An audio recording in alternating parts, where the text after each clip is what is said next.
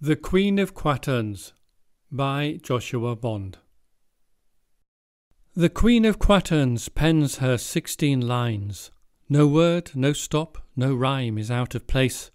It flows along so fine, in perfect time, all silky smooth like specially woven lace.